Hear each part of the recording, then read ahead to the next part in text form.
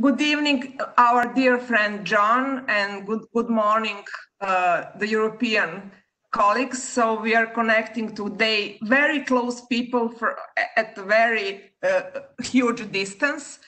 And I really have the privilege to welcome you, John, here in Belgrade, at least virtually today, and to talk about your book and also to extend consideration of your book to the issue of contemporary, the current pandemics and states of emergency in different countries. And I believe that you will interconnect new despotic regimes with kind of reactions in the state of emergency may be different from those more normal liberal democratic countries. We will see.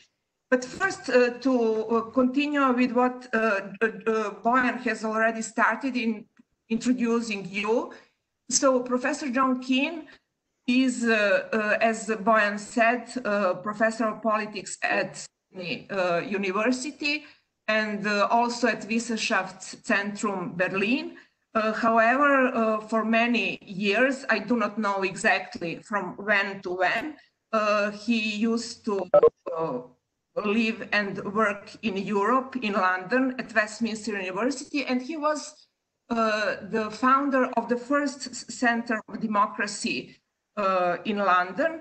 However, he also, we can say that he is the co-founder and the director of the Sydney Democracy Center. So it is his mission, how to say, to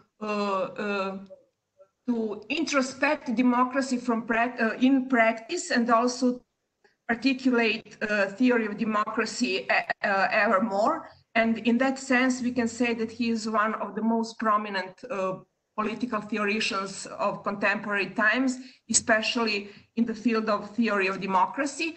From 1988 up to nowadays, he published many books. I will mention some of them.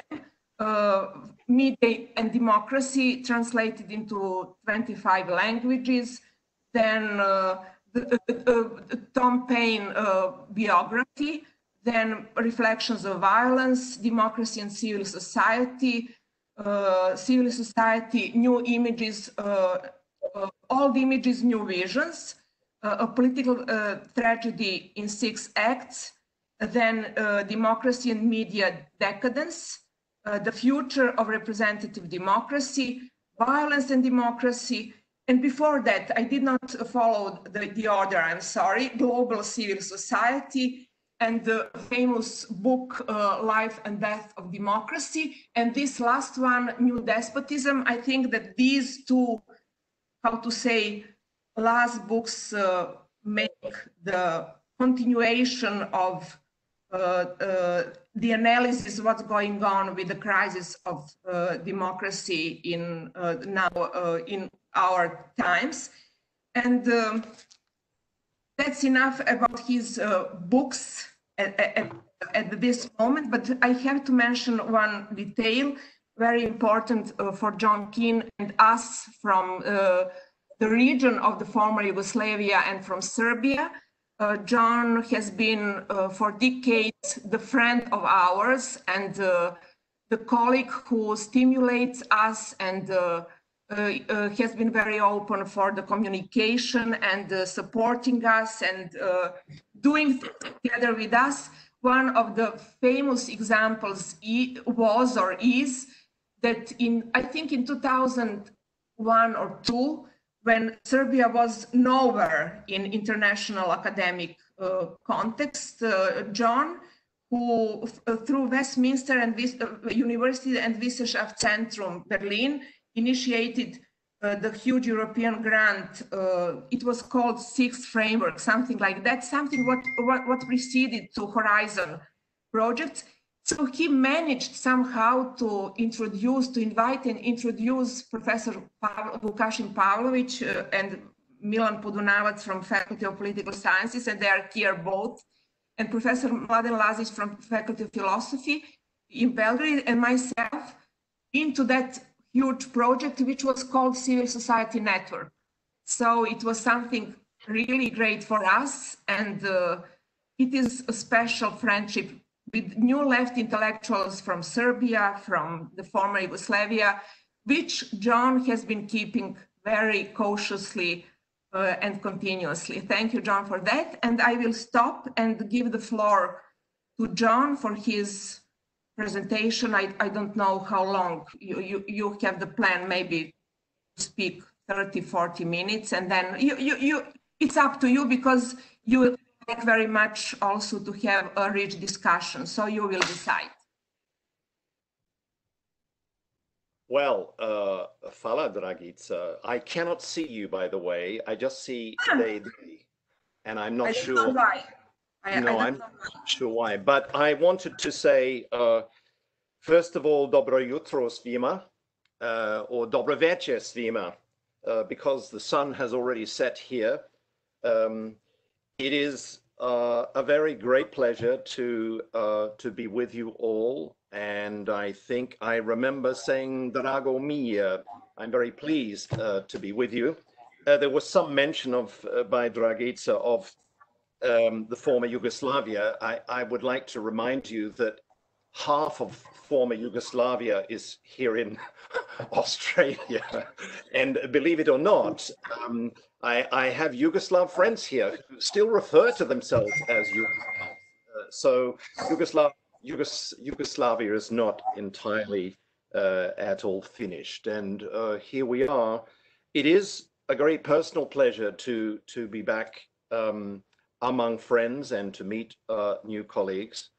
I wanted to say a special zdravo. I can now see a special zdravo to Dragica. Also to Vukašin Pavlović, who I have tried to email for probably 10 years, but never made it. But here, thanks to Webex, I'm delighted to be in your presence. And also to another young, old friend, Milan Podunavac, who I'm also very pleased to see. Maybe you can tilt your camera a little bit, Milan, because I can only see the top of your head at the moment. That's better. Now all is clear. I would like to have as much discussion as possible with you as a distinguished group.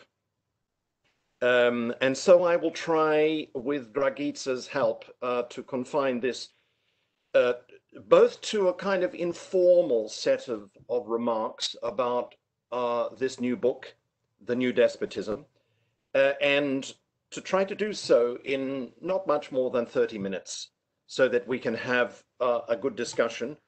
And I am, of course, interested in your situation.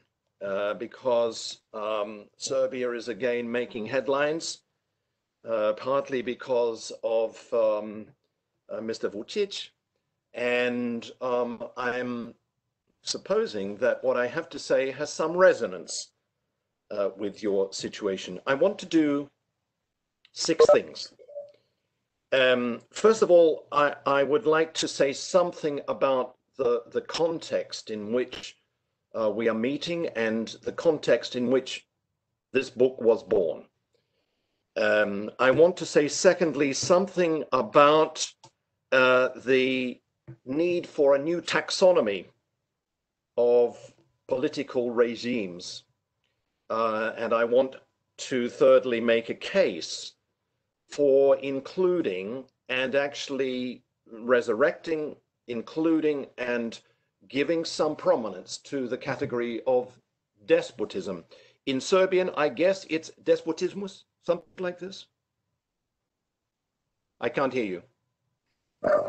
Despotism. We say despotism. Perfect.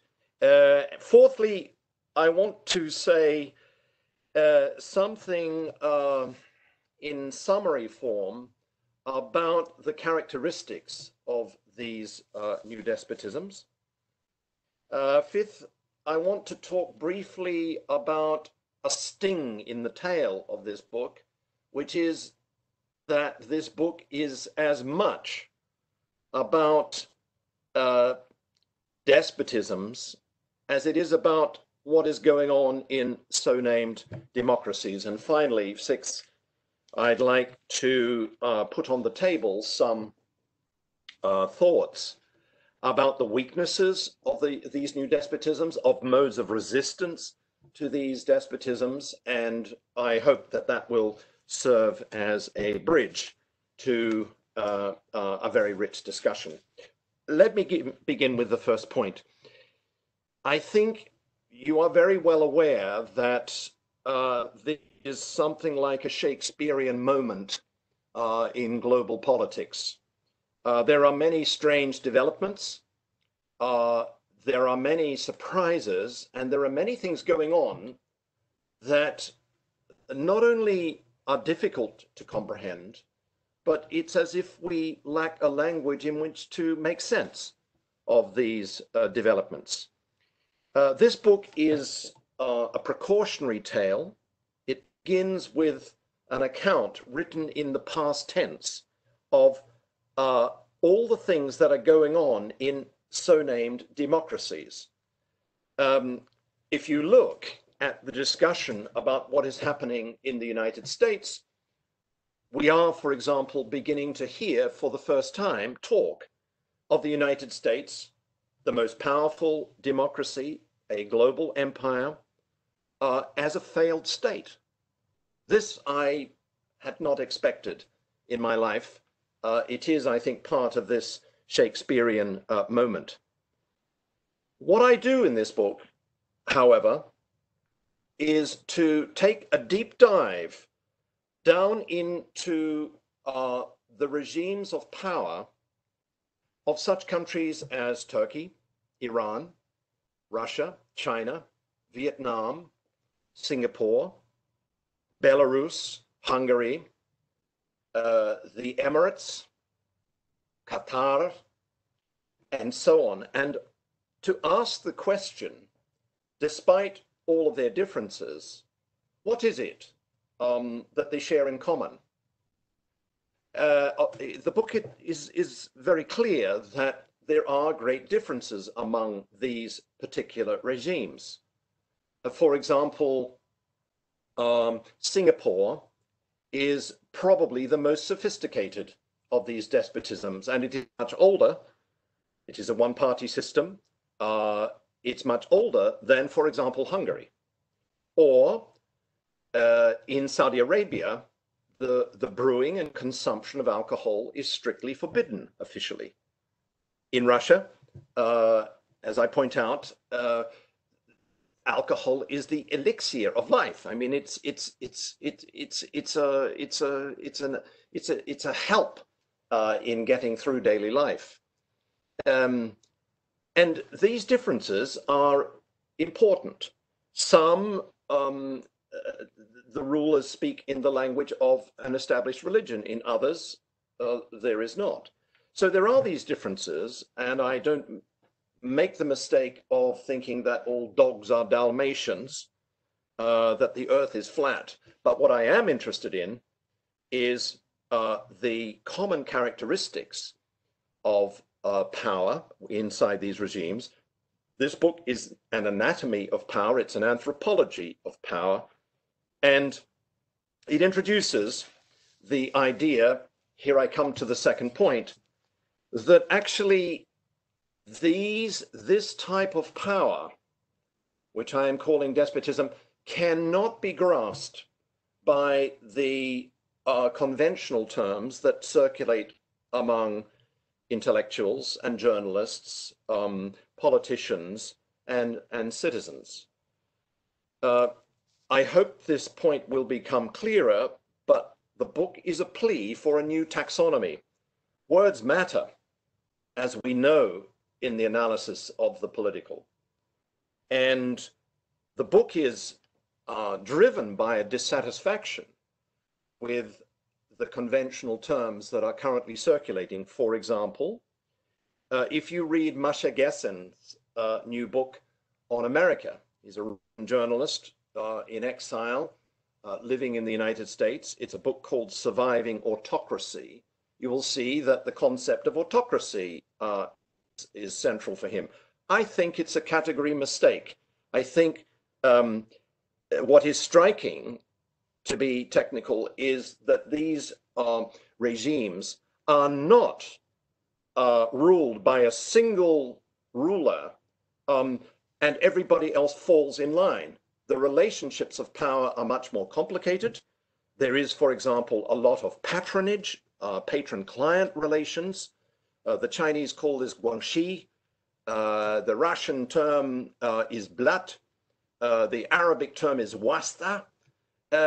Everybody is interconnected with everybody else from top to bottom. And in a way, everybody is soiled, corrupted by these relationships of power. So to speak about an autocracy seems to me to be misleading, according to the classical Greek understanding of that term. I do not think these are tyrannies. They are not regimes in which and chaos are the defining characteristics, which is the classical Greek understanding of tyranny. You will see in a moment that I describe in the book that the bulk of the population, certainly the middle classes, are not filled with fear. That lovers stroll hand in hand through the main streets of downtown cities. They sit sipping coffee, drinking wine. There is not the sense that there is a tyrant before whom all life is somehow vulnerable. I do not think that these are systems of kleptocracy. This is Karen Darwisha's term to describe Putin's Russia. There is even simpler definitions along these lines. Famously, Senator John McCain in the United States described Putin's Russia as a gas station masquerading as a state.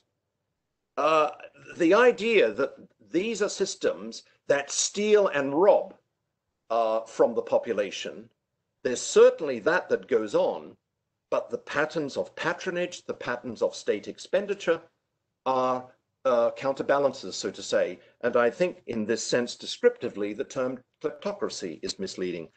These are not fascist regimes.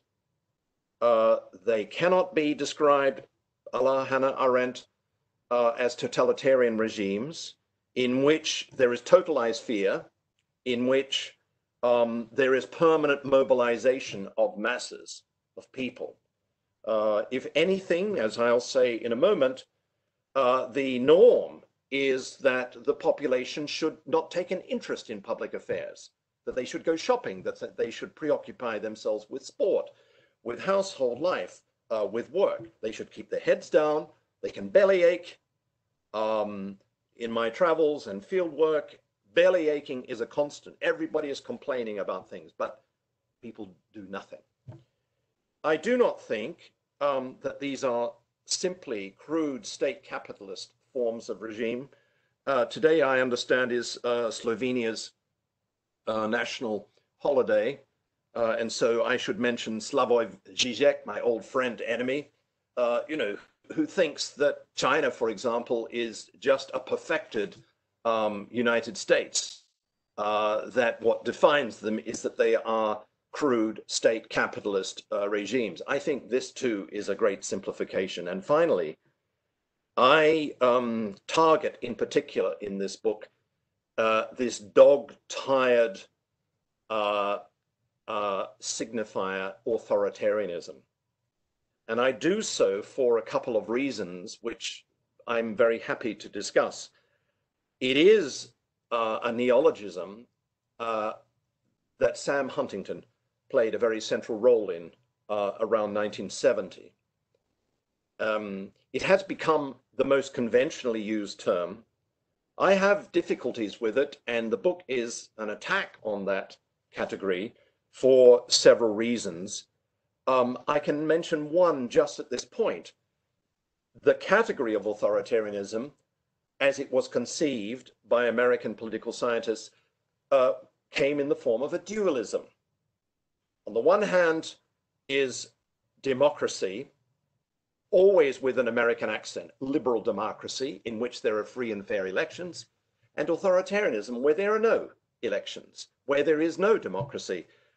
One of the theses of this book is that when you do a probe of the relationships of power inside them, you see that actually the rulers constantly make the point that they are of the people, that this is a democracy, and in some cases, such as the Chinese, the claim is that they are a superior form of democracy compared with, for example, what is going on across the Pacific in the United States. So this is the second point briefly. The book is an attempt to resurrect an old, mostly forgotten category that has an astonishing history, to reconstruct it, to apply it to these years of the early 21st century, to make sense of regimes of power, which I think are best described as despotisms. I could say, thirdly, something briefly about the category of despotism and its advantages. I think you all know that it has a remarkable history as a term. Probably it has pre-Greek origins, but we know from Greek history, from the classical Greek democracies, for instance, that the despotis was the head of a household, the father whose duty was to look after his wife, his children, and slaves. It had no negative connotations. It was a descriptor of a relationship of power in the oikos, in the household. And the despotis had this connotation, very important for later usages, of someone to whom loyalty was due. It was a term that appeared in medieval Christianity and throughout the church. Again, it did not have negative connotations. The term began to develop negative connotations with what I describe in the book as the Orientalist turn. It's probably the middle of the 16th century, where the term comes to be used to describe China, the Indian subcontinent, Japan, Persia, the Ottomans. The idea is that despotism is a kind of power that you find in the East, unlike us, Europe. A kind of power that puts to sleep people. They become passive subjects of the rule of the Sultan, for example. The most interesting period for me begins with Montesquieu. And I would say the turning point, there is some discussion in the book, is his Persian letters, 1721, where two Persians come to France shortly after Louis XIV has died. And they make all kinds of observations about France and Europe. And not only do they describe the despotism of the seraglio of Persia, but they make many remarks that suggest, through Montesquieu, that actually there is the danger of despotism inside Europe. At one point, Uzbek, who is one of the characters in the Persian letters, says that Louis XIV would feel very much at home in the emperor's palace of the Ottomans. I mean, this is a dangerous remark. The book was published anonymously, and it's later in his Spirit of the Laws, 1748, that the term despotism takes on a new meaning. And I describe in the book the second half of the 18th century, where the term comes to be what Germans call a Begriffsgeschichte. You know, it's a term is part of the vernacular. It becomes part of the poetry of the American and French revolutions. It is a radical concept which refers, here I reveal a secret of the book, it refers to the problem of arbitrary power. It's a term to describe the arbitrary exercise of power, where power is unchecked at any point in a political system. But not only that, the term becomes a term to get at the problem of what I call voluntary servitude. You know, the paradox, the puzzle for those who use the term in the second half of the 18th century is that despotism is a form of top-down power with a lot of inequality of life chances, of property, wealth, and so on. But it is a system of power that manages to win the loyalty of its subjects. It's as if voluntarily they give themselves away to those who rule. And it is this understanding of despotism that I have tried to revive, to apply to these regimes. And I think that it's controversial, but I think that the advantages are the following. Not only does the term, an old-fashioned term, force us to think again about power and about threats to democracy, it's also a term that gets at the question of voluntary servitude. This, of course, is La Boétie, and it was Ivan Vojevoda who, I think, translated into what was then called Serbo-Croatian, this remarkable text by La Boétie about voluntary servitude. But the whole idea of voluntary servitude runs through the later history of the category of despotism, and I think it's an important point because, as I use it in this book, the term gets at the issue of the way power can exercise charm over people, that it can seduce them, that power can operate with a minimum of violent repression. And yet, it's a form of power that equals a kind of servitude. This book also uses the category of despotism because it gets at the problem of arbitrary power. And it is, I think, finally, normatively speaking, I think it's a superior term because it does not suppose that the counterfactual, that the normative alternative to despotism is liberal democracy, American style. I agree here with Pierre Rosenblanc. And I'm sorry to say this, Dragica, to my chair, but you use the phrase liberal democracy. I think it's a zombie term. And it's a zombie term not only because it no longer describes life in the United States and indeed in other so-called liberal democracies. India is not a liberal democracy. Taiwan is not a liberal democracy.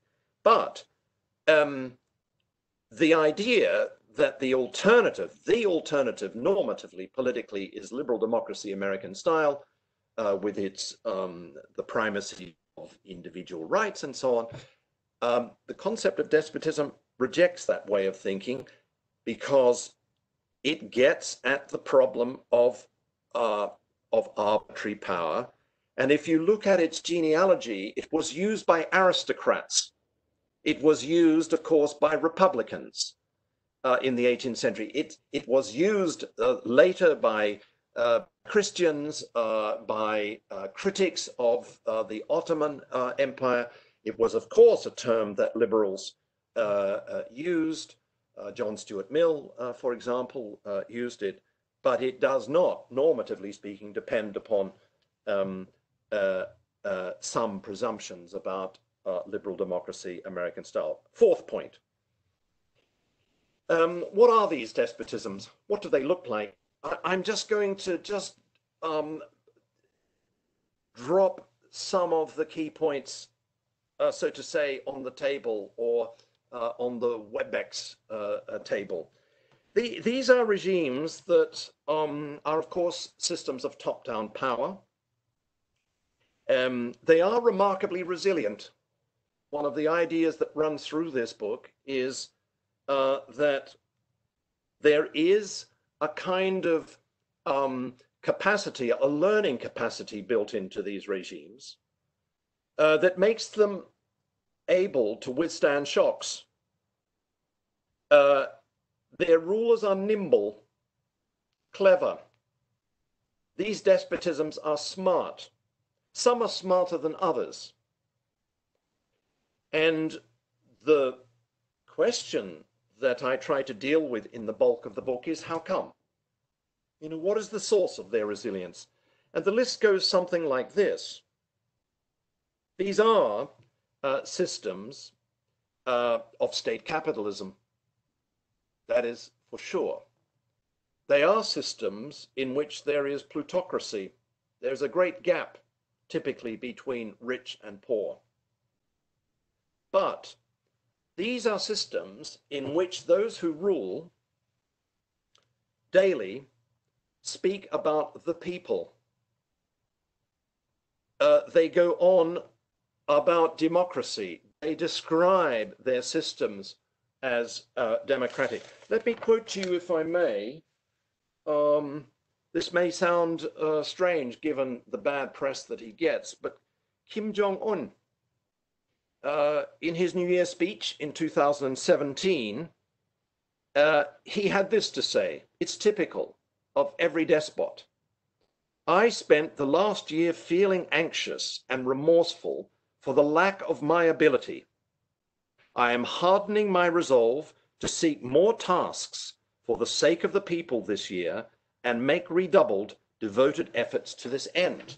You know, this is the ruler who is repentant, who presents himself as the avatar of the people, as the embodiment of the people. All of these despotisms have rulers who use media to strut stages of power, to present themselves as people of the people. Xi Jinping likes to be photographed in a bun shop or riding a bicycle with his daughter. He constantly speaks about the renmin, the people. When he goes on tour, for example, a poverty tour to Western China, it's done in the name of the people. Even the crackdown in Xinjiang is done in the name of the people of China. So this is this talk of the people is one method, I think, of understanding. It's one way of cultivating a certain voluntary servitude. All of the rulers, by the way, of these despotisms, I say in the book, are skittish. I don't know how to translate this, but they are nervous. They understand that their power depends upon a kind of consent of those they rule. That's why they pay so much attention to the people. And in the book, I give illustrations of this nervousness, this skittishness. For example, Putin has a food taster. Every meal he has is pre-digested.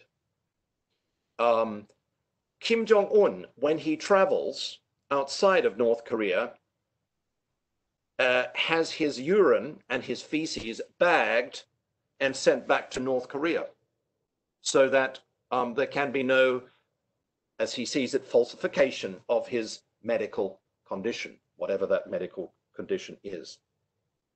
All of these systems practice clientelism. They are marked by clientelism. I've mentioned this before. Vassalage, you know, it's an old medieval term I try to revive, to analyze relations of power. Patron-client relations run from top to bottom of the system. If you want to get anything done, you want to get your driver's license quickly, you would like to have your passport renewed, then you'll pay for that, or you will arrange somehow through someone to have it done more quickly. That is typical of these regimes. I say in the book a bit about a wonderful film by the Iranian filmmaker Mohammad Rasulov. It's called a film, the film is called A Man of Integrity. It is about the top to bottom connections in Iran. And of course, what this film shows is that everybody is corrupted. Everybody is drawn into a system of soiled solidarity. Nobody is clean. Kompromat is, of course, the Russian term to describe this. All of these systems have middle classes that are loyal. And there are others, skilled, unskilled workers, even sections of the poor who are loyal. But the middle classes show no strong inclination to have liberal democracy, Francis Fukuyama style. They rather, the Chinese case is clear.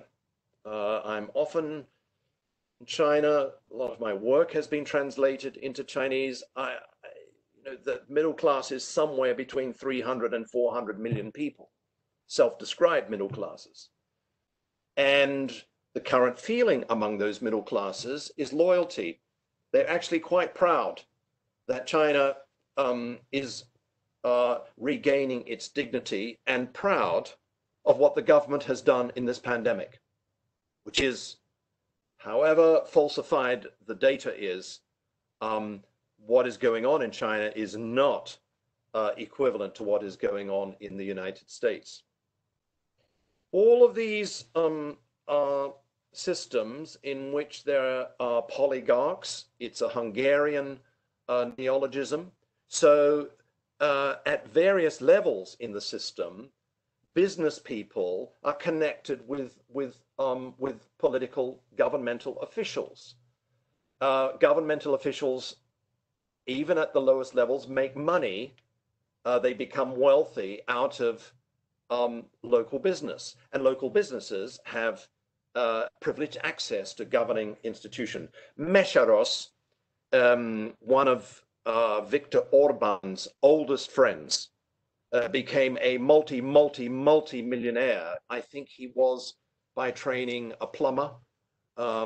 He was in debt. He was not at all important. He's become one of the richest men in Hungary, an example of a oligarch. In these despotisms, and I draw this fourth point to a close very soon. In these despotisms, there is no rule of law. There is no independent judiciary. Despots love to attack what Erdogan calls the juristocracy. This is not to say that these despotisms are systems of lawlessness. They actually rule through law. There is a kind of simulation of the rule of law. In the book, I give the example of trial of Bo Xilai, who was the great power opponent of Xi Jinping. And the way he was put on trial, the character of the trial, is a kind of model of how you do it. It looks like due process of law. It looks like a simulation of law, but of rule of law, but it's actually rule through law. All of these systems are media saturated. I'm very interested in the way that those who rule use this unfinished communications revolution of our time to reinforce their power and the resilience of their systems. All of them have sophisticated media managers. Errol Orchak was Erdogan's key advisor. Surkov, who was like the stage director of Putin is another example. And it explains why there's heavy usage of Instagram and Facebook. Prime Minister Lee in Singapore has more than 1 million Facebook followers. And you will see when you look at the media politics or the mediated politics of these regimes, that is highly sophisticated and has lots of parallels with media politics outside of these despotisms. If you've never watched Putin do his pre-Christmas end of year press conference, you really must. You know, it's 2 hours, 3 hours, an unscripted performance where he plays the role of an elected prime minister or some elected president before an audience of fawning journalists. It's an extraordinary performance. And this is somehow typical. And one last thing about media.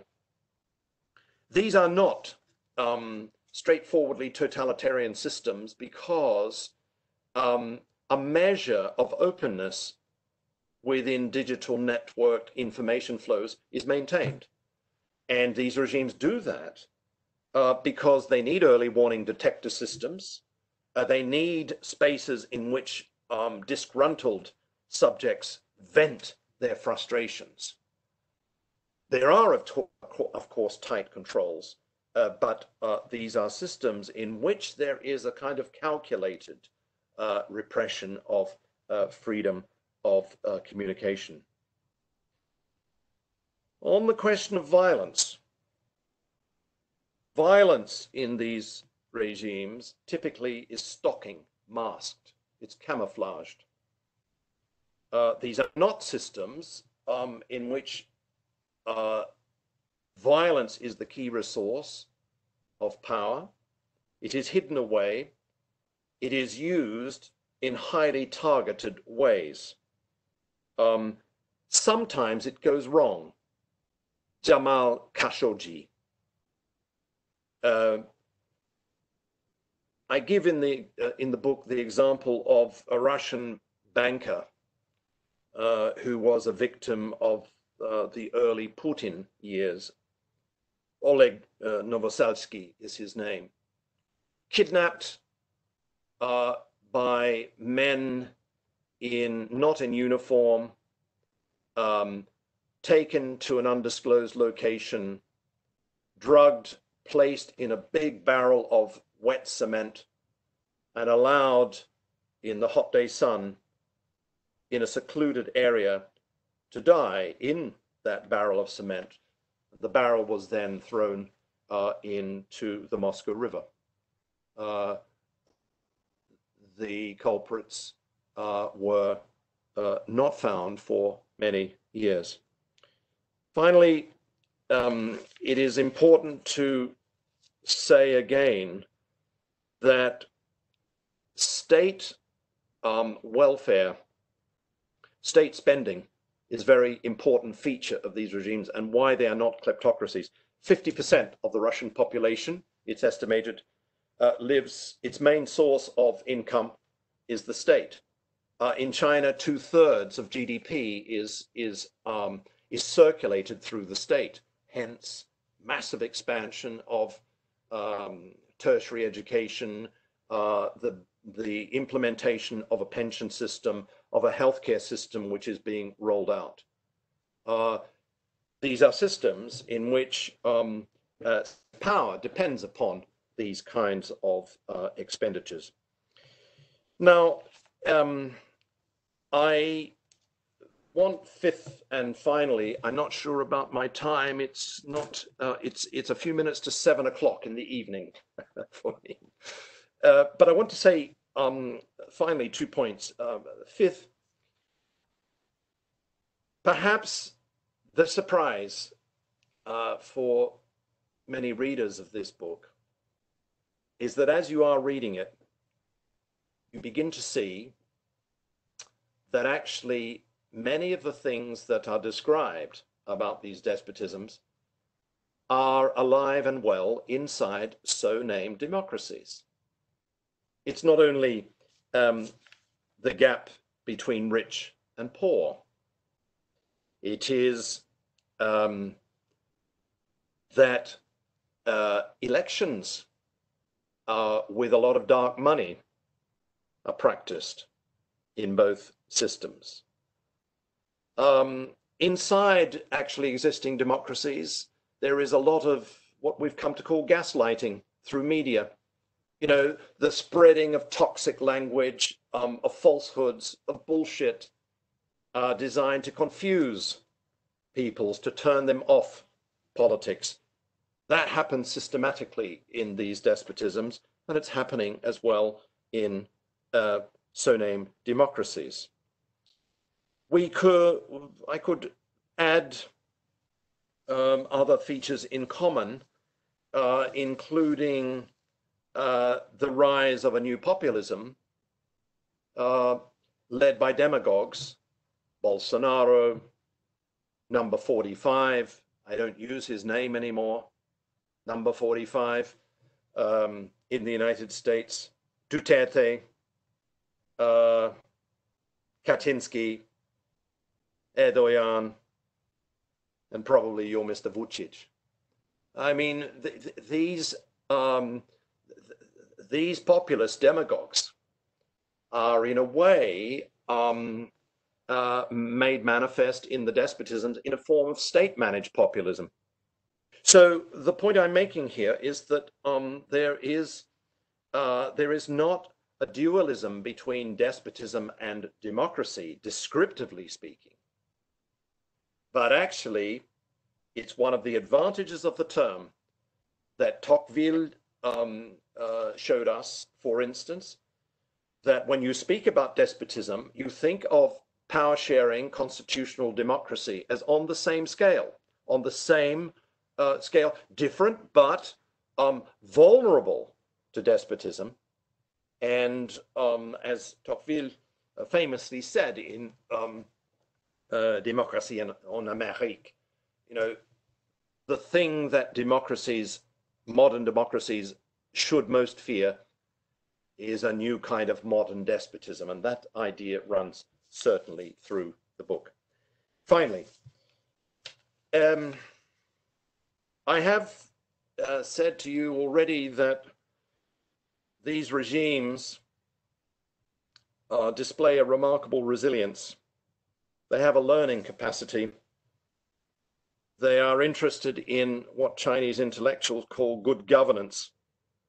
良好的治理 is the Chinese phrase. And striking, as I describe in the book, are the learning mechanisms that are institutionalized in these despotisms. All of them practice elections. They are kind of learning mechanisms for spotting disgruntlement of parts of the population, for instance. All of these regimes depend upon think tanks. They use public opinion polling agencies. In the Emirates, there is a program of happiness forums. You know, the idea is to institutionalize public forums where people speak about their unhappiness. The idea is to learn why it is that the subjects are happy. And all of this suggests that these despotisms contain within them shock absorbers. They are more resilient and probably more durable than many scholars and diplomats, politicians, journalists, and others have supposed. Some of them more resilient than others. The Singaporeans, for example, have been practicing since the 1980s what they call a REACH program, stakeholder forums, tea sessions, where various stakeholders inside the regime are encouraged to communicate with those who rule in a one-party system. So this raises the question of their weaknesses and what are the prospects for weakening them or defeating them. That's supposing that that you are interested in rule of law and power sharing, the public monitoring and scrutiny of power, what I call monitory democracy, that you are interested in our old topic of civilna družba, civil society, and its importance, that you are interested in the reduction of violence, in pluralism, and so on. The question is, what are the prospects inside these despotisms and inside democracy for preventing the spread of despotism? Well, the future is, of course, hidden from our eyes. It's an unsent text message. We don't know because we do not have glass balls. We do not know what the future will be. In the book, I suggest two lines of thinking in reply to this question. Actually, three. One is a priority is to understand how these despotisms, new despotisms, work.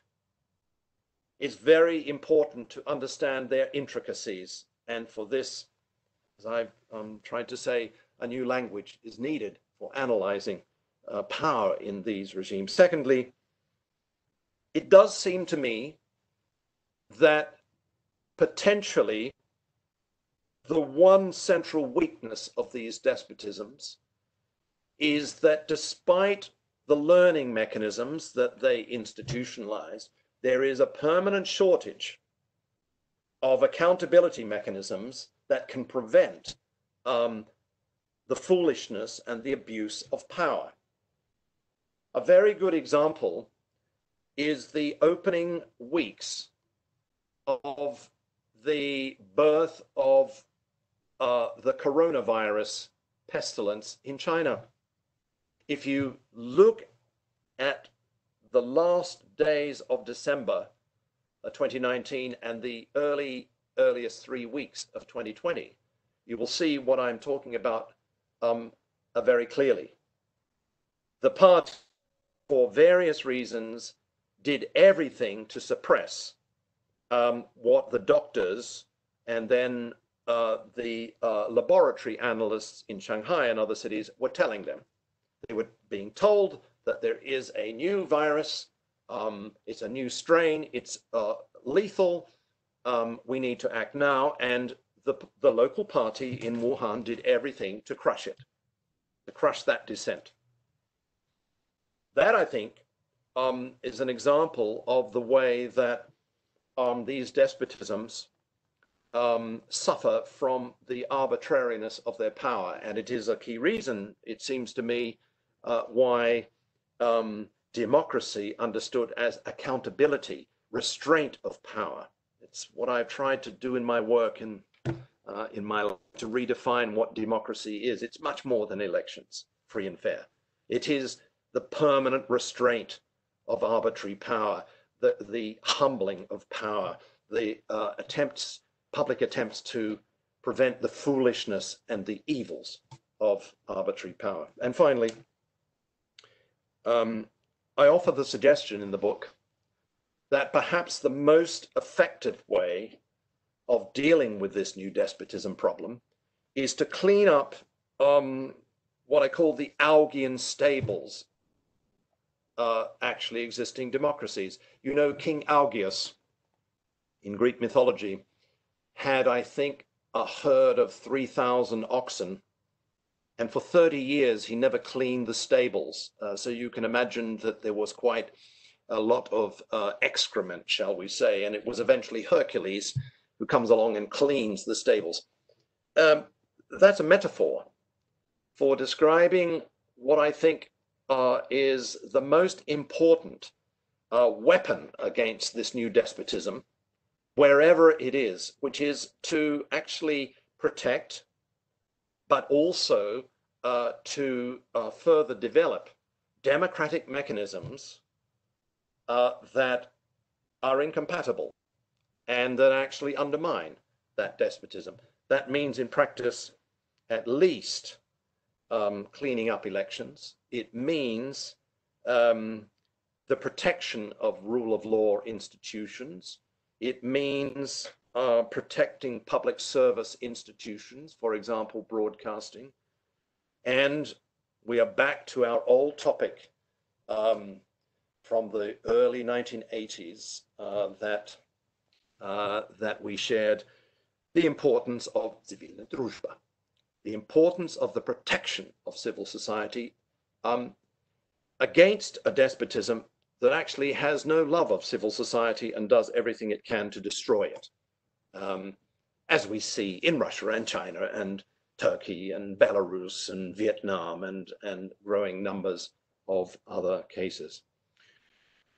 Oh, Fala Lipa, that's all I have to say. And I'm sorry I went on for more than 30 minutes, but I hope that I have given to you a good sense of what this book is trying to do.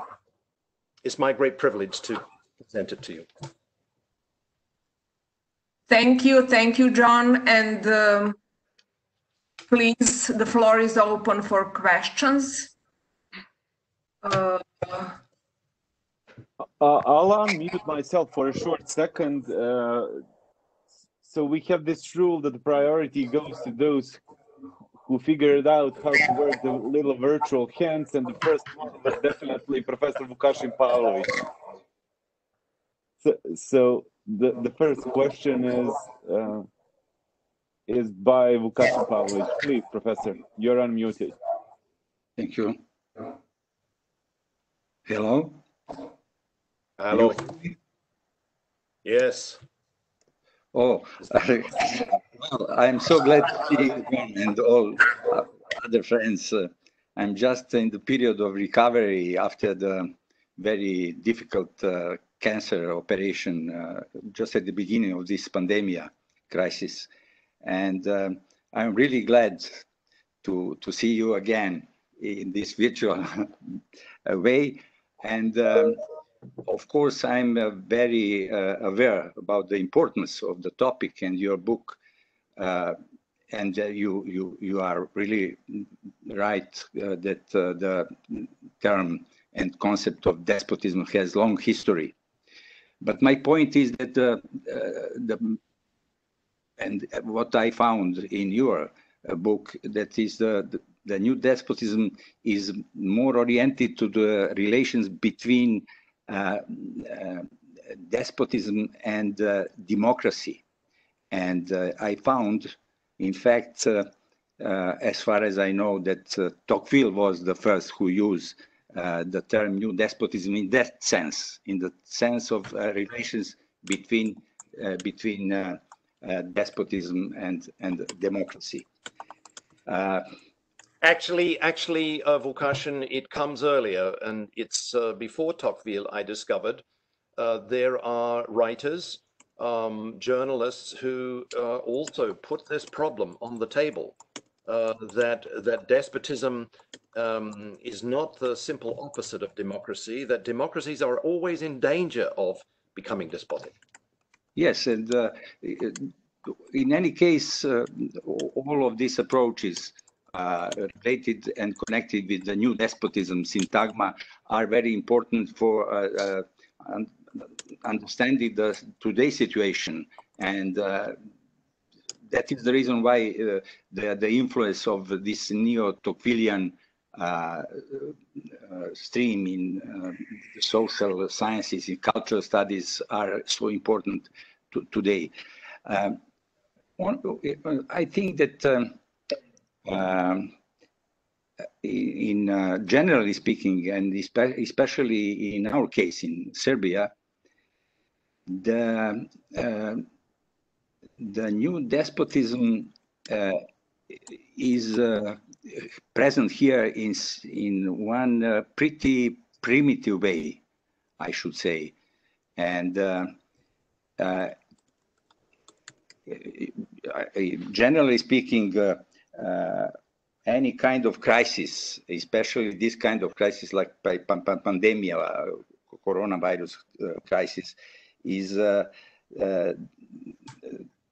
best way to impose the state of emergency, And this is the best framework for any kind of authoritarian type of political regime, like here in Serbia. But generally speaking, I am afraid that even in more democratic societies, this kind of danger exists. What we can see that we face the global problem, but the answers for pandemic crisis were offered by nation state level. There is no global strategy for this kind of answers. And by the way, I think that coronavirus is some kind of message sent by nature and by Earth that to our human species, that we are too destructive and too aggressive, and this will be not the last pandemic. Next time will be maybe even worse. In any case, what we can see everywhere, not only in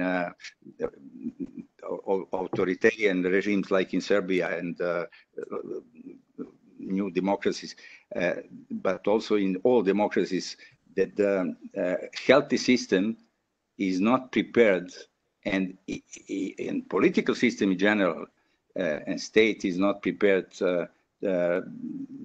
for good answers of this type of crisis. And there are, as you mentioned, there are a lot of indicators that this situation was abused for power holders, for corruption, for incorrect information about the numbers of disease, and especially victims of disease. There are estimations in Serbia, for example, that the number of dead cases were maybe 2/3 more than it was announced in the public. No. And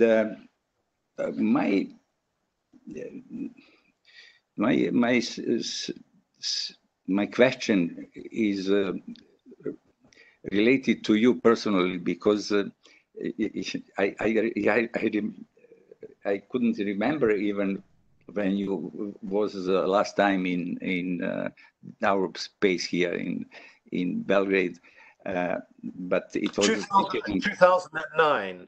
Yeah, 2009. More than one decade, and and my question is what are possibilities for you, and when is your next visit to Berlin, for example, to connect this visit to your visit to Belgrade? I have some contacts with the Australian embassy, and I mentioned them my wish to invite you and to organize one debate about this topic of new despotism, and related to your book, of course, to our faculty. And it would be very important for our students and scholars in general. And I am in one pretty difficult situation. I just had a very difficult cancer operation just at the beginning of pandemic crisis, and I'm now in a period of recovery. I am waiting for next month's chemotherapy, but you know, I am always in this kind of conditions. You can recall this beginning of 90s when I met you in London, also after one very difficult operation. But one good idea was born, that in this cafe near to Westminster University, Yes. about the suppressed civil society project. And really, Yes. I can say, in spite of the fact that I am pretty older than you, that you are my best teacher, really. And I always try to teach from young scholars and even stop. my students. Thank you.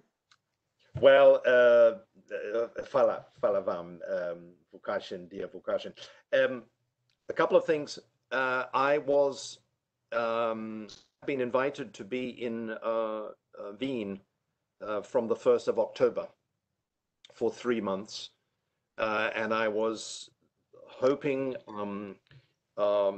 Milan Podunavac knows this. I was hoping that, of course, I would come to see you. At the moment, speaking of emergency rule, the difficulty is that no Australian citizen is allowed out of the country. I mean, we are locked inside the borders. I mean, this is, you know, the government's practiced this sovereignty for the last 25 years, you know, no illegal immigrants. But now the sovereignty principle is applied to citizens as well. So there are no flights. I can beg the federal government bureau to leave, but it will be declined. And the federal minister said only last week that it looks like he gave the hint that this would be until early next year. So I have postponed my visit. That means I would come in early January and be in Europe for at least 3 or 4 or 5 months of next year. So it would be my great personal honor and pleasure to come to Beograd and to be with you and other friends and new colleagues, and certainly to discuss this topic that I think has a lot of resonance with what is happening in inside Serbia, as I understand it. What is at stake is I didn't intend this, but what is at stake is described in this book. It's analyzed in some detail. Briefly about your remarks, I think about emergency rule. It is astonishing for me that well-functioning, power-sharing constitutional democracies almost overnight were able to impose emergency rule with almost no resistance. And given that this pestilence is not over, and it is possible there will be a second or third wave, as happened with the so-called Spanish flu, this means emergency rule will last for a considerable time, with the suspension of effectively habeas corpus. I cannot travel, you know, to my native South Australia to see my family because borders are closed inside the country. So if you think that descriptively the distinction between democracy and despotism is hard, that there is a dualism, think again, because what we have going on inside so-named democracies are examples of emergency rule and the manipulation of people's most intimate behavior. You know, I was locked inside my house for 2 weeks when I returned from Oxford in the middle of March. I shook the first hand only 1 week ago. I gave a hug to someone only 1 week ago. I had a coffee in a cafe for the first time for 3 months, etc., etc. So you are right about the significance of this. And I think one other remark, I think you are right about the environmental lesson that this pestilence holds for the world. It must be analyzed as an environmental issue. It is certainly not the first but I think I'm not the only one around this table who feels that something very big and significant is being born. We don't know what it is, but in matters of power, in matters of power sharing, I'm sure I'm not the only one who worries that this is the beginning of an entirely new phase in the practice of democracy in terms of the ideals of rule of law and so on, where actually there's a permanent weakening. That is a real danger. And not only that, but it's an idea that I have been developing for the last 15 years or so about the normative advantage of democratic accountability. The rule is that when there is no democratic accountability of power, whether in the field of corporations or in our relationship with nature, with biomes, or in the field of government, for instance, when there is no power accountability, where there is no monitory democracy, then things go wrong. And sometimes they go wrong in disastrous, catastrophic ways. This pestilence is a case in point. And in an essay which was published in so-called Croatian, that I did send to Bojan, and perhaps you would like to circulate it, I quote a Taiwanese woman anthropologist who is the main author of pandemics in China. And what she shows is that with SARS, with HIV/AIDS, with leprosy, and several other viruses, that the Chinese system is a breeder of these environmental disruptions, known as pandemics. And what she points out, her name is Liu Shaohua, what she points out is that this COVID-19 virus is a repetition of an old pattern where you have corrupt systems of power that allow these things to happen, try to cover it up, and then that makes the problem worse. You may not know, one last remark, I was teaching summer school in Wuhan in the first half of August, and I actually went to the market, this amazing market the size of a football field, and I could not believe, it was strange at the time, all these weird animals being sold in this food and fish market. Why do they sell these strange animals? Partly because there was strong belief among millions of Chinese in ancient Chinese medicine, that the tail of a snake would be good for your cancer, or it would be good for your testosterone or something. And partly because a lot of money is made and the party protects local businesses it's a form of corruption. So Liu Shaohua's point is that this is typical, and it's for me a confirmation of why democracy, there's a new normative argument for democracy. Democracy is a way of preventing the abuse of power wherever it is exercised. It is a way, therefore, of preventing stupidity, of unaccountable power. And it's also a way of preventing catastrophes of this kind. So this environmental, or this green thought, is thanks to you, my friend, going back at least now 40 years.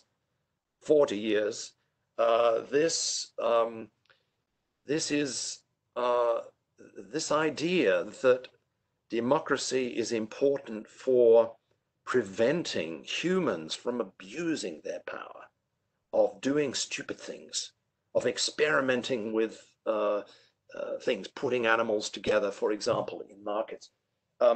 this is the best weapon we so far have invented to prevent the abuses and the foolishness and sometimes the catastrophes of power. This pestilence, I think, is proof of that. And on a positive note, it helps explain why those polities that were the most open, where there was clear narrative of political leaders, where there was honesty, where there was representation of citizens and medics, Taiwan, South Korea, New Zealand, and I would also say Australia. It's a complicated story, but and also Germany, where you have democracies where there is an attempt to restrain the abuse of power, by demagogues, then the control of this pestilence has been much higher, and the deaths that followed much lower.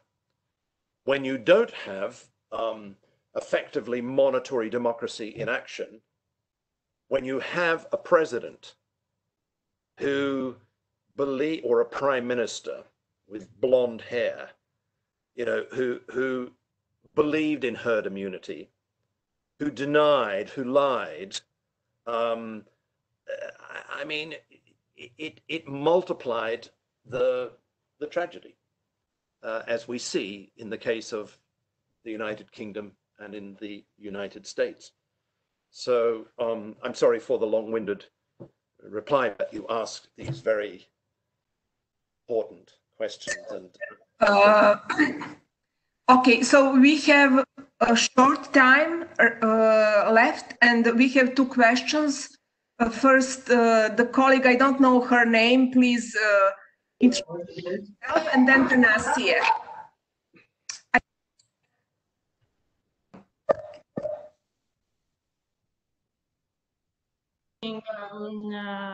Presentation, and one important thing is that what you're talking about is connecting a lot of despotisms, but there may be different kinds of know-how in different countries. And I'm from Georgia. I study in Budapest, and we also have this experience what happens in Hungary. Me and Theodora is also studying there, but in Georgia also we have our own know-hows. And you mentioned nobody is clean. So in Georgia, that means that there was no lustration law. So after transition, no lustration law, so nobody is clean. Apart from that, social media is dividing civil society that could unite together, because they somehow simulate protest by attacking each other, groups that could be affiliated together, but every day you see that these people destroy each other. And on the third point I wanted to make is that we have our own know-how. In Georgia, we have this billionaire who came from Russia, oligarch, who is not actually a prime minister, but some de facto leader of the party, and he changes prime ministers every 1 year. So he's okay, not so fast maybe, but very fast. So the idea is that people cannot even find a target. So previous president, maybe he was like zero tolerance and very repressive and everything, but at least you could find the target who you blame for all the things. But now it's just indifference all across the board. So yes, you are so right, at least in Georgian context, it's the problem that people who are dissatisfied.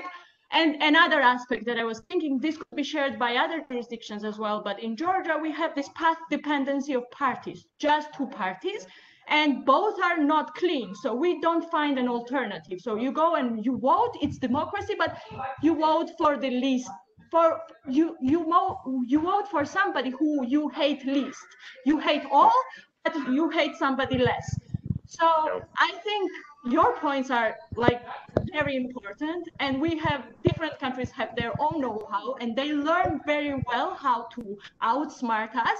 But is there anything that we can learn to outsmart them? For instance, this populism. We criticize populism a lot, but I think there should be a turn and realization that actually, yes, populism is a catching idea. There are some popular demands that we have to address. So if there are new groups that are going to emerge, I think their focus should be that, yes, populism is not bad, just a different kind of populism is required. And one more thing, just as to keep the tradition of inviting you some places, we're going to be kicked out to Vienna next year, Central European University, and me and Theodora study there on doctoral program. So if you're there in January, it will be in the same city, and we will be very happy to invite you for our doctoral seminar each week. So thank you. Thank you very much. Dragica, would you like to take the other question, and then maybe I... Thanasi, please. Yes. Yes. Can you hear me actually? Yes, I can. Very good. I'm very happy to be able to listen to you, John Keane. I, of course, read your books, and I listened a lot about you from Dragica. So it's already like I know you. It has been... yeah, it has been an immense pleasure to listen to you now in live, although virtually. I think everything you said, all the characteristics of the new despotism which you have pinpointed, they completely match to the Serbian situation. So there, I would have nothing to add, nothing to disagree. I completely concur with you. Now. The new despotism is a new taxonomy. I hear here another echo of Alexis de Tocqueville, who also, speaking of federalism but without naming it, felt that there was a new term, that there is a new concept, there is a new system of government in Democracy of America. He clearly states it, but he doesn't know how to name it. He was right there. I mean, he was right there about the federation. He did not know how to name it. I'm not sure so much whether we are at present in front of a kind of a political system which can englobe everything you have put in. You made reference at the end to the populism, and I think that the works which have been published recently by Jan Werner Miller, Paul Blocher, and Ziblata and Levitsky and others, they quite rightly also pinpoint the nature of populism as a technology of coming to power and maintaining in power by more using abusive language than having a particular ideology. There is also that strand of political theory which insists that populism has a particular ideology. I don't think that it has a particular ideology, and you were also right in that. You didn't mention ideology at all.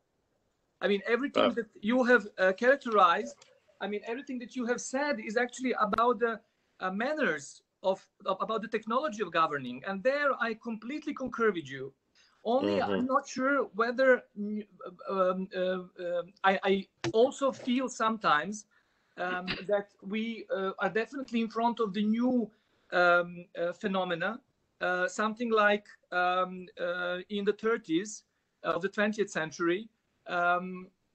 I can follow more closely Council of Europe states, and I can see that there, whether we speak of Serbia, of other former Yugoslav states, excepted Croatia and Slovenia, especially so Macedonia, Montenegro,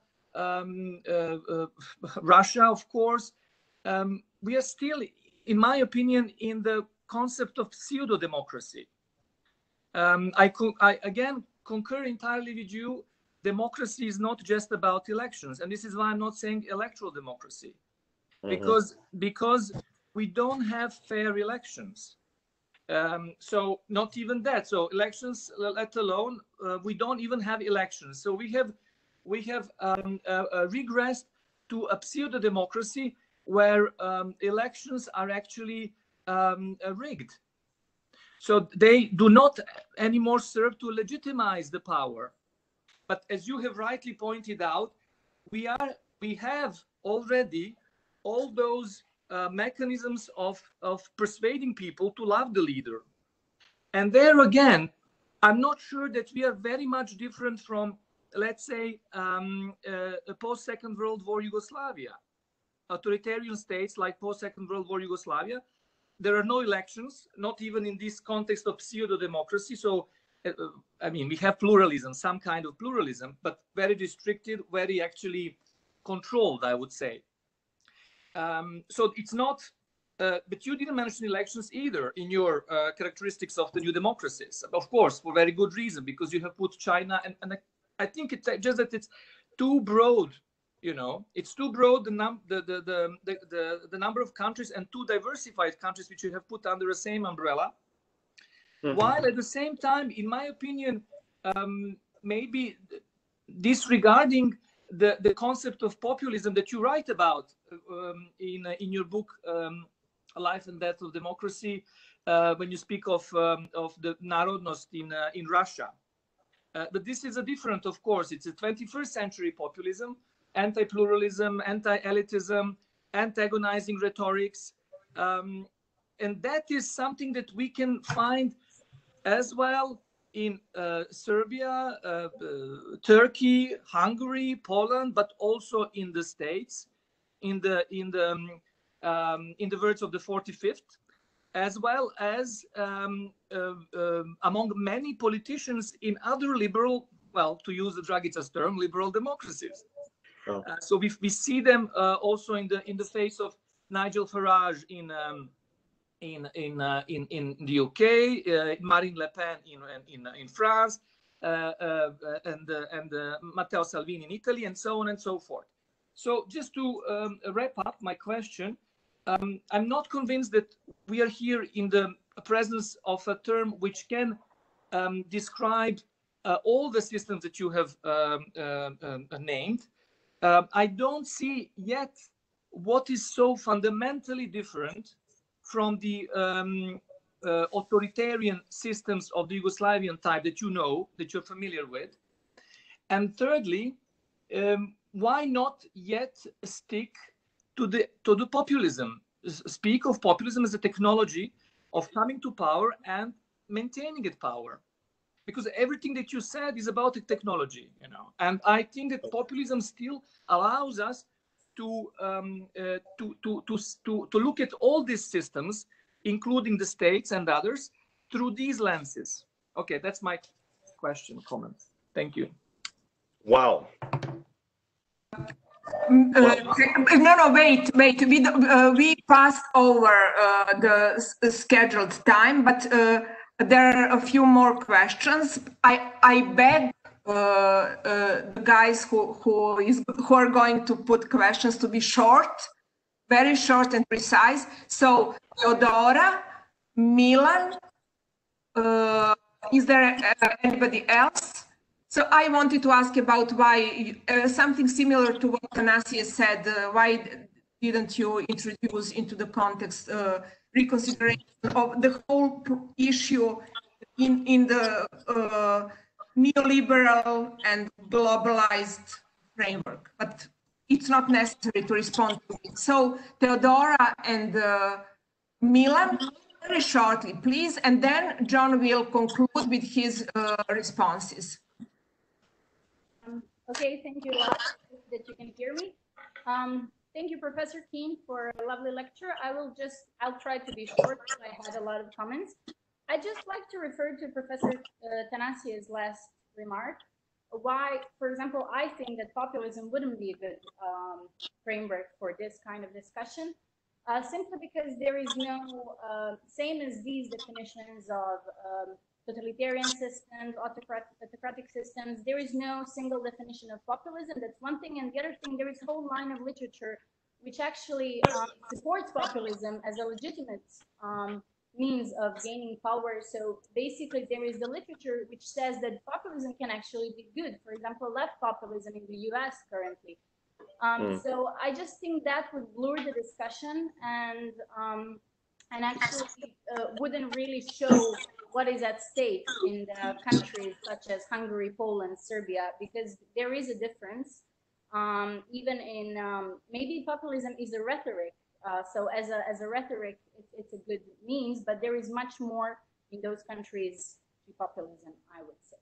So that's yeah. Mm-hmm. Vala. Okay, right now, could I add something? First of all, the great pleasure to see all of you. I apologize for some trouble starting this session. I would say I can't see you, Milan. Yeah, do you see me? No, I can't. But maybe you need to click do you on hear your. Me? Do you? I hear you very clearly. Yes, I hear you very clearly. Do you hear me? Yes, very clearly. Of course. I would stress just 2 points. First of all, the great pleasure to see all of you and John in particular. Once again, I would say that John provided us the innovation, refreshing and redeeming classical concept of despotism and describing the new type of political regime, which is by itself the enemy of democracy, enemy of representative, power sharing, and monitoring democracy. And another point, such a very short backed on John's and particularly on Montesquieu about democracy and despotism.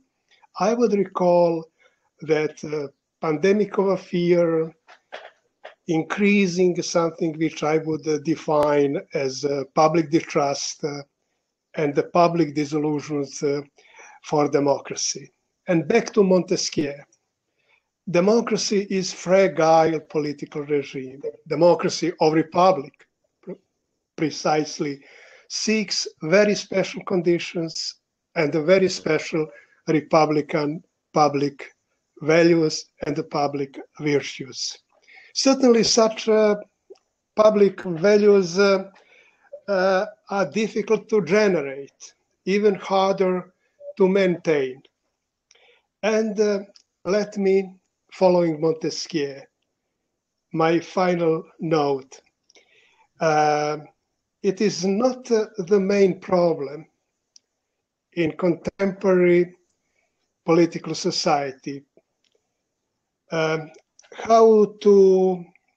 much Republican values and virtues need democracy, but how to avoid that republic or democracy collapses into the open despotism. And it is something we are passing right now in Serbia. And we have something which is back to John and to our another friend, John, Wolfgang Merkel. It is something which we could define as normalization of a different form of authoritarian political regime. Wolfgang wrote a short essay titled Oligarchic Cartel of Autocrats, naming Xi Jinping, Putin, Lukashenko, Orban, and so on. I would add Vucic and Djukanovic, you know, some Balkan figure. And I would announce to all of my friends, all of you know, I'm in process of preparing a new manuscript which would explore the Serbian long walk, John, to new despotism. Okay, thank you. Just to comment. Hvala vam. I unfortunately couldn't see you, Milan, but I hear you very, very well. Dragita, I'm in your hands. Please go on with your concluding remarks and responses, and then we will finish. I will try to be brief. I wanted to say a very warm hvala vam. Many thanks for these great questions. I have done quite a few of these webinars in the last several weeks. This, I think, is for me the most interesting. I mean, very intelligent, to the point, and exposing some potential weaknesses in this book. And for those remarks. I'm very grateful. I can't give detailed replies to each of you, but there are some points that I think I learn from you, and so to say, I give back a gift. One point is that this book deliberately makes a case for thinking about the genus and not at this stage being preoccupied with species. The point is that there are novelties of this form of power. We haven't seen this kind of power,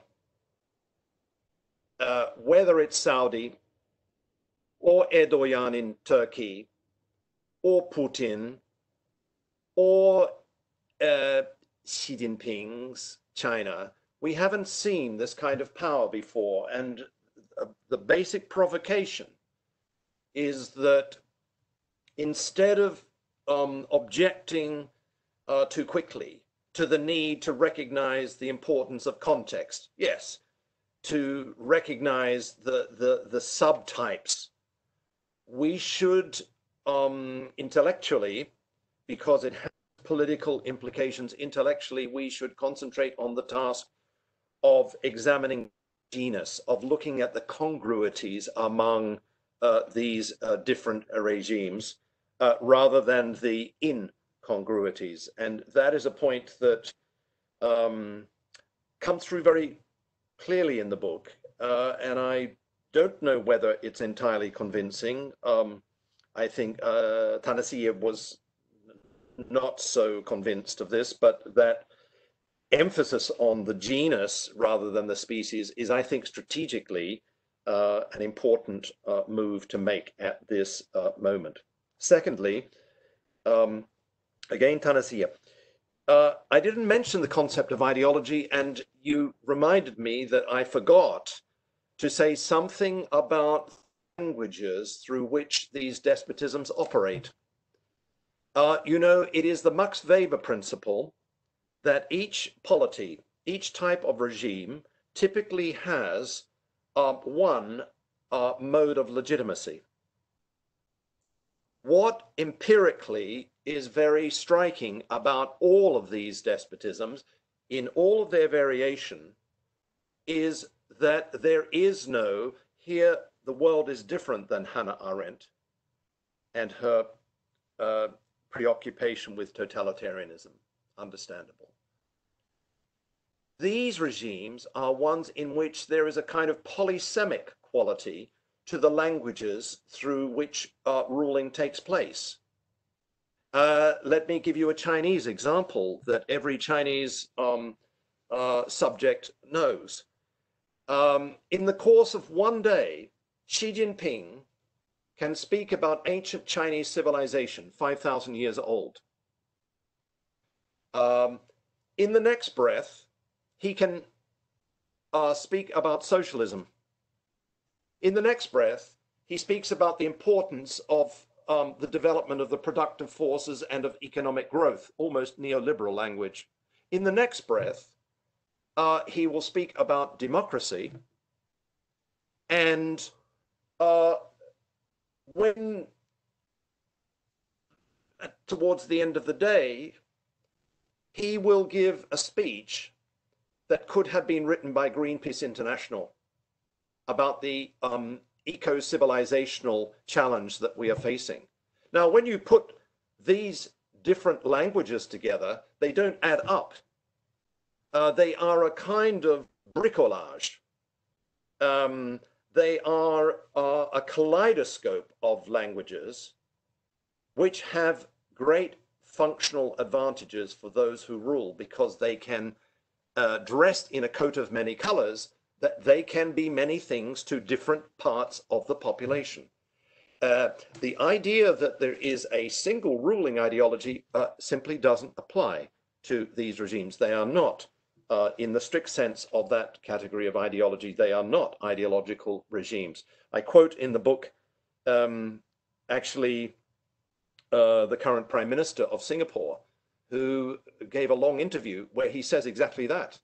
We don't need rigid ideologies. We need flexibility in the way that we govern. And it is a striking feature, I think, of all of these despotisms. Also to Tanasia, I will say something to others in a moment. You raised the question of pseudo-democracy. Through the book, I speak, and in a previous book about China, I introduced the term phantom democracy. I don't know how it is in Serbian, but to speak of a phantom democracy is to defy the distinction between true and false. A phantom pregnancy, any woman will tell you that a phantom pregnancy is real and not real.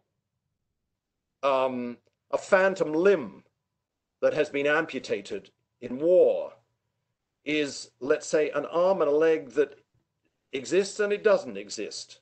And the category of phantom is very important, because what I think is that these despotisms are systems in which there is a widespread feeling that they are somehow democratic, and yet, on the other hand, they are not. And that is a lived experience. The statistically reliable opinion polls we have in China suggest regularly that around 80% of the population say they live in a democracy. Now, if you're Freedom House, you say it's all bullshit. It's that they've been brainwashed.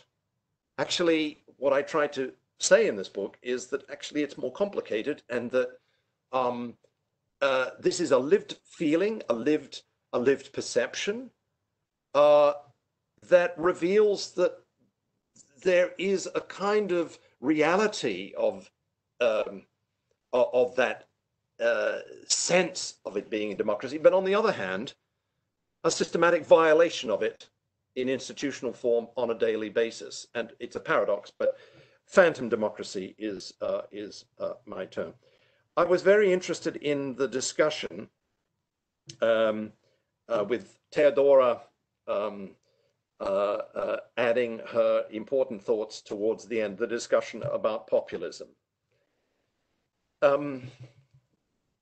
These despotisms have a populist quality, but the category is too narrow to capture, I think, the broader power dynamics, the geometry of power, if you like, in these despotisms. They have a populist quality in the sense that each of them typically has a demagogue who plays the role of the embodiment of the people. Actually, Milan taught me this a long time ago in his early interest in Caesarism. And what I say in the book is drawn from Milan's work. In particular, I quote this Venezuelan author who, in the same year as Max Weber published his Politik als Beruf, Laureano Vaiania Lanz, a Venezuelan scholar and diplomat, wrote a book. It's not translated, unfortunately, into other languages except French. The title in English would be Democratic Caesarism. And basically what I say in the book is that all of these regimes have a kind of democratic Caesarist quality, in the sense that those who rule do so in the name of the people, and they're Hobbesians in the sense that they insist upon political order. They don't want an independent, active civil society. They do not want investigative journalists causing trouble. They do not want judges who issue rulings against parties or against the government of the day.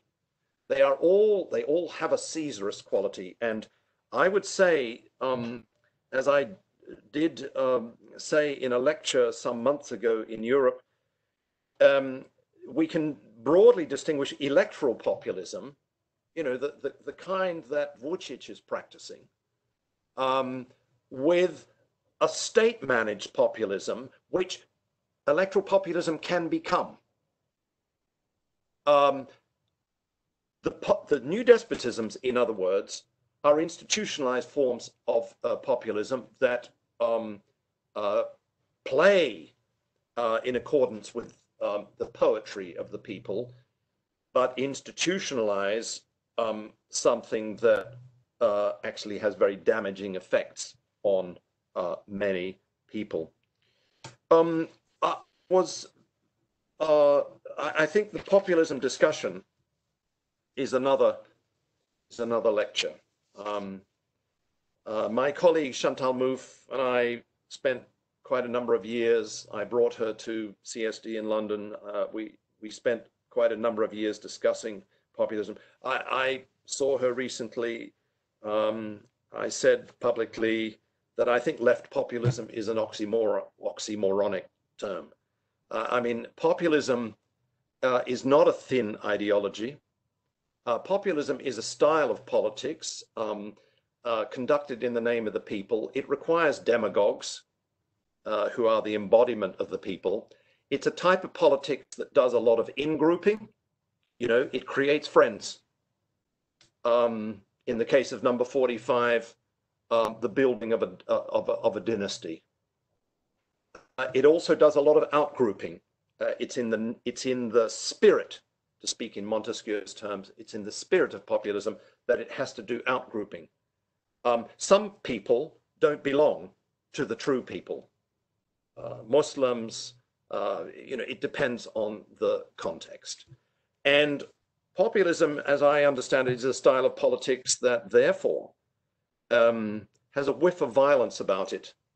It's not accidental that number 45 in his 2016 campaign, you know, issued words about, you know, knock the crap out of them and carry them out, you know, anybody who was giving him a hard time at a rally.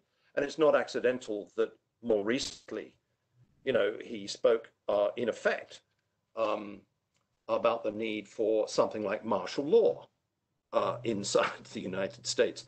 And I think finally, all populism, you know, has a love affair with sovereignty, with borders.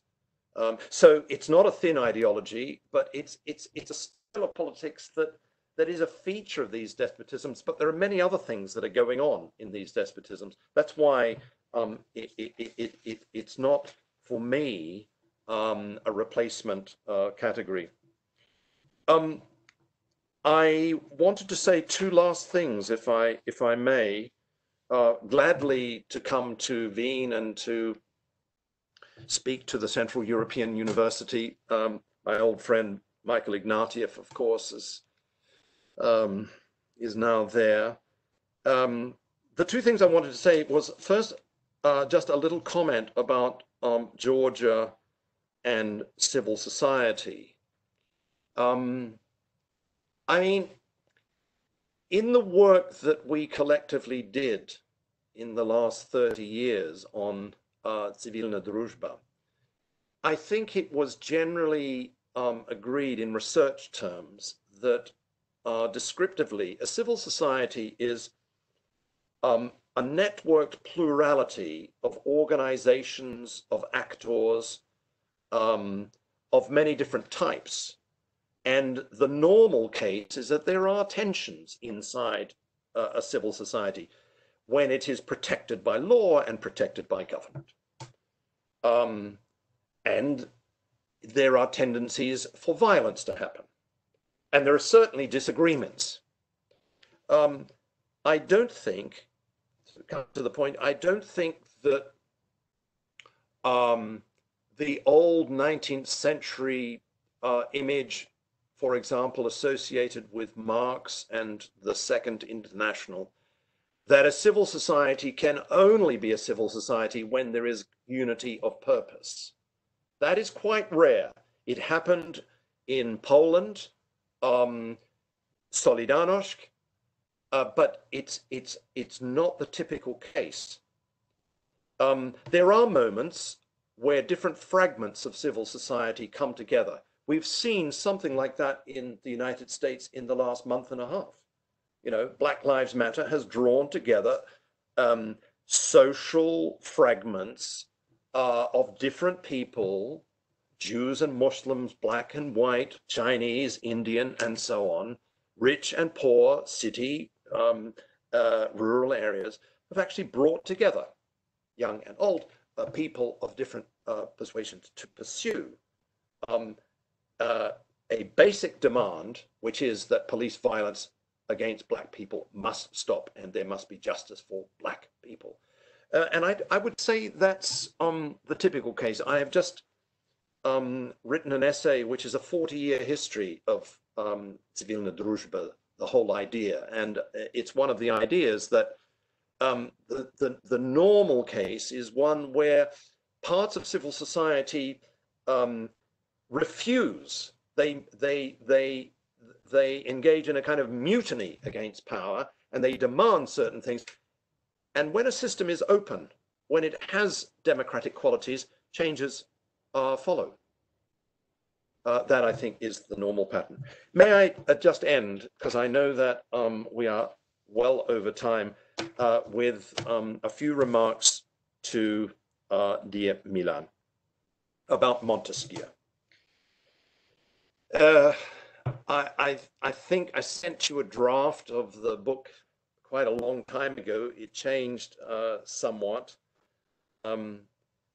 But this book it's something of a love letter to Montesquieu, but it's, as happens between lovers, the letters contain some quarrels, some disagreements. I thank him in this book for the energy and the intellect of reviving and giving a new significance to the category of despotism. That first happens in the lettres persanes, in the Persian letters. And it becomes, of course, a central category, one of three types of polity in the l'esprit des lois, in the spirit of the laws.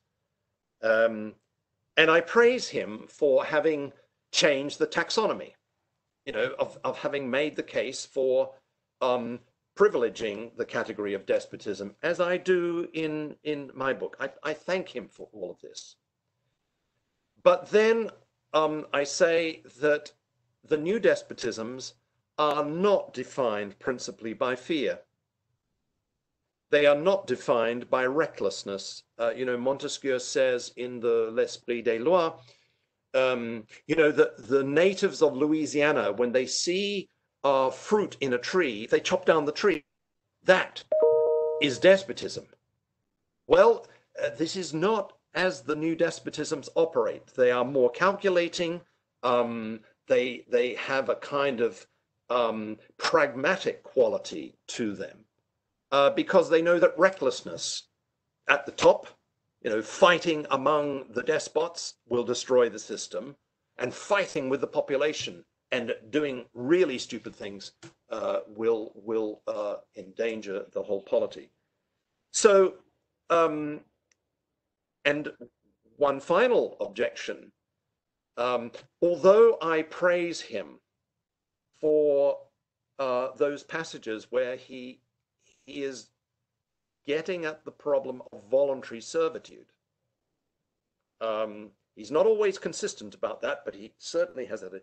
Although that's important, his preoccupation as a constitutional monarch was with the weakness of republics, in which, as you said, he includes democracy. And he thinks that ancient republics, you know, the democracies of the Greek world can't function under modern conditions, and that the best political form is a self-restraining monarchy where rule of law is important, where there is a plurality of intermediate powers.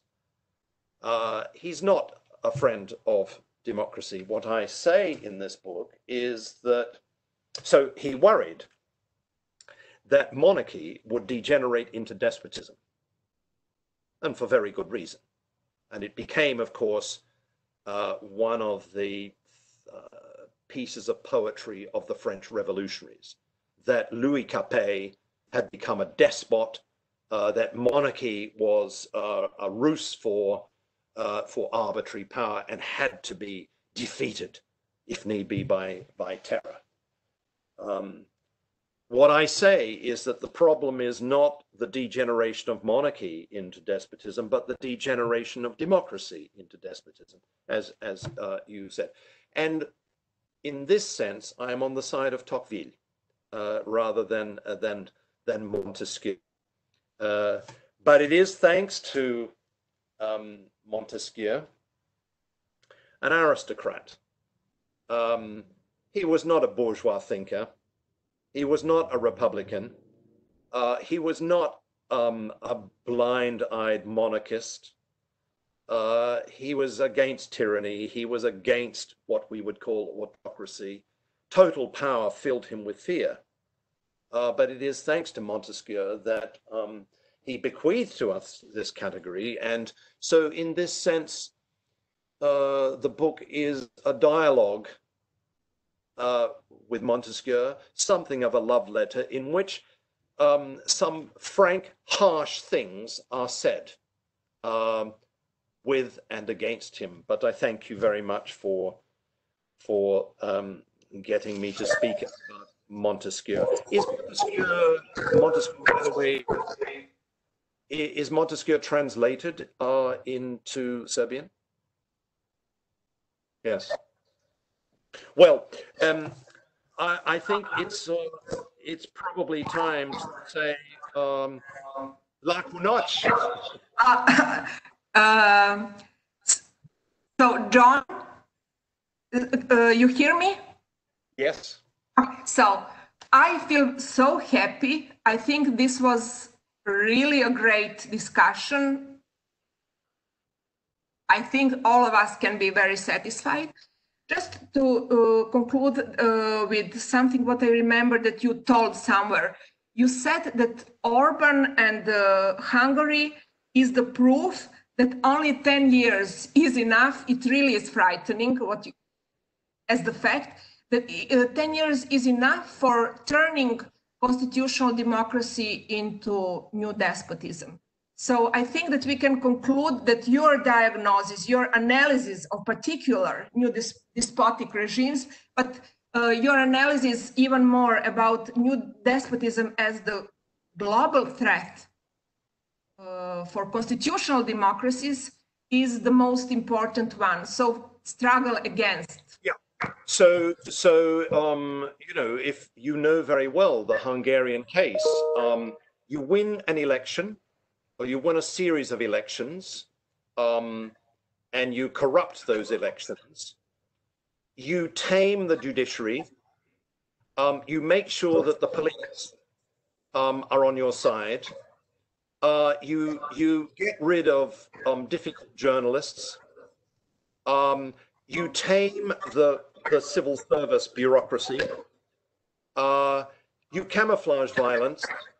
You do outgrouping. You speak a lot of